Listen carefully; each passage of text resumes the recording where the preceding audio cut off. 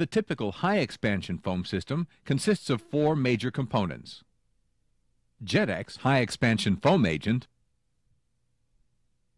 a bladder tank sized to fit the application, a foam proportioner,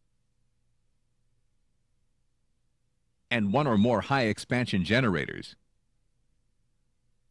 The basic system operates solely on water pressure. Water enters the tank inlet where it surrounds the internal bladder. The pressure forces the JetX foam concentrate through perforated tubes to the tank outlet where it's routed to the proportioner.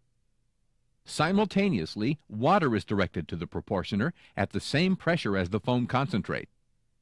The Venturi effect of the proportioner mixes the foam concentrate and water, creating a 2.75% foam solution, or 2.75 gallons of concentrate to 97.25 gallons of water. The foam solution is routed from the proportioner outlet to one or more high-expansion generators located in the hazard area. Within the foam generator, rotating nozzles spray the solution onto a perforated screen in a circular pattern.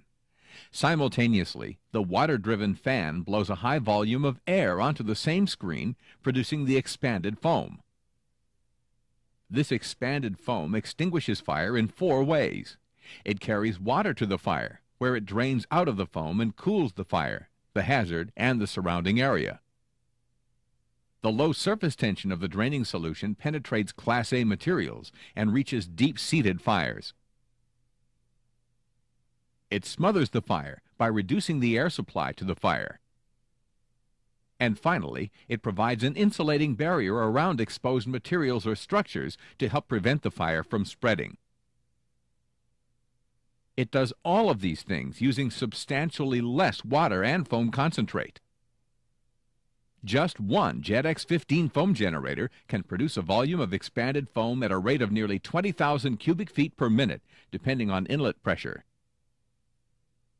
While most foams can only be used for two-dimensional hazards, the high-volume output of high-expansion foam systems enable both local application and total flooding protection.